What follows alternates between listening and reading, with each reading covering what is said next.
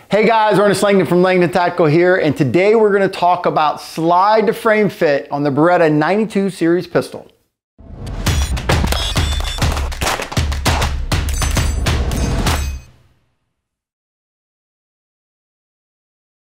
Hey guys, I'm here with Jonah, my lead gunsmith and shop manager, and we're going to kind of walk you through some things that you need to understand when it comes to slide to frame fit.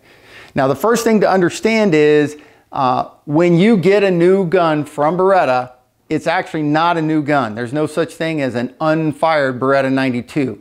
All of them during the manufacturing process go through a cycle machine that cycles that slide 200 times fully. After that, it goes to the gun range, it gets test fired, and it gets a proof round fired through it. So there's no such thing as a new Beretta.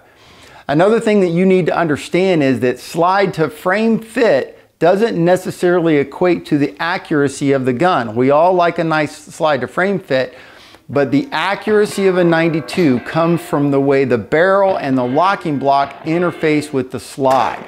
The sights are on the slide, that's what aims the gun, not the frame. So understanding that just because you've got some movement in your slide to frame fit does not necessarily mean that you have a gun that's not going to be accurate, not have a good point of impact for you.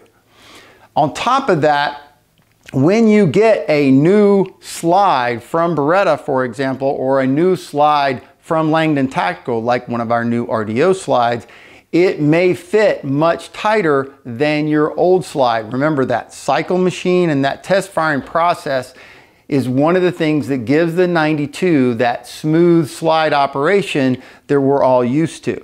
Now, so for example, Jonah here has an old Brigadier Tactical of mine that's got well over 20,000 rounds through it, and it's a little bit sloppy.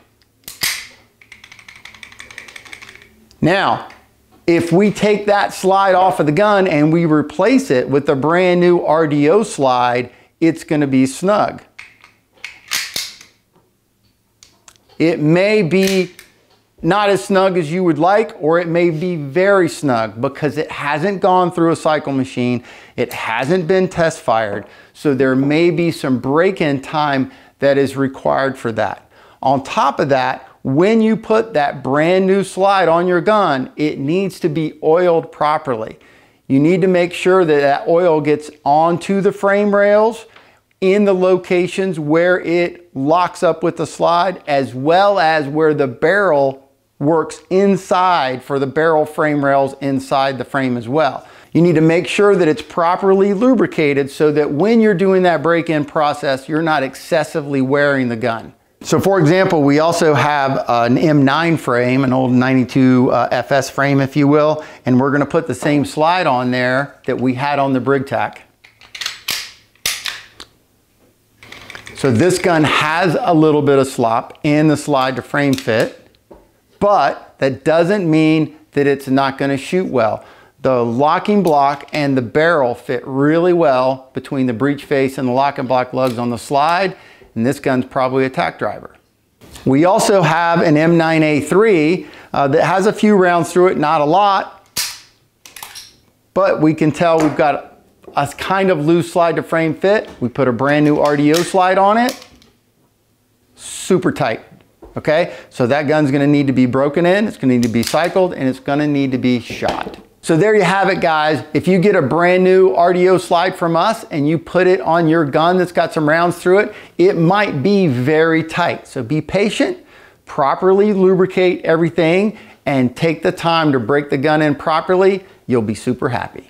Guys, go out there, train hard, stay safe, and we'll see you next time.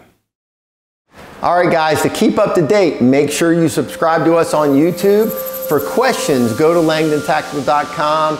And to keep up to date with all the new stuff from Langdon Tactical, make sure you follow us on Instagram and Facebook at Langdon Tactical.